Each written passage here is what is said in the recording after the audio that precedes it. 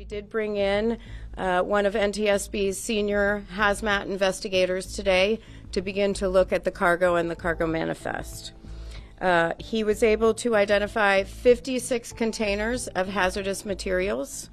That's 764 tons of hazardous materials, mostly corrosives, flammables, and some miscellaneous hazardous materials.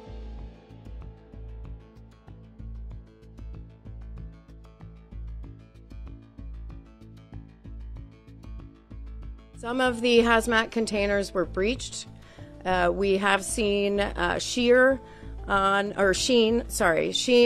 the waterway. The federal, state, and local authorities are aware of that, and they will be in charge of addressing those issues.